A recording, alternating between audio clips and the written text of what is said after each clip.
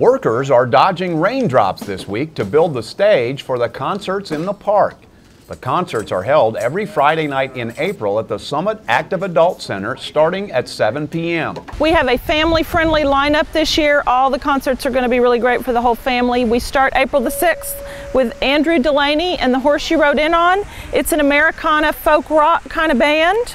Then on April the 13th, we have a really great addition. We haven't done any of this style of music in a long time. It's Latin jazz and salsa music by Cervantes Orchestra out of Dallas. It's going to be a whole lot of fun.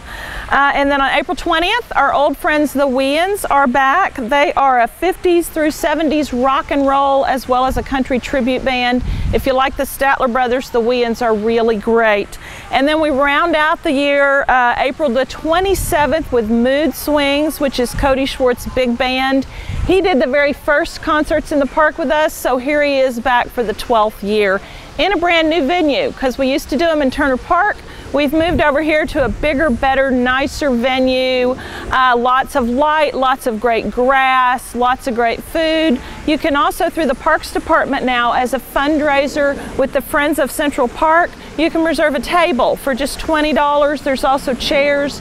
They'll have a waiter or waitress for you, and you can have your own special table out here.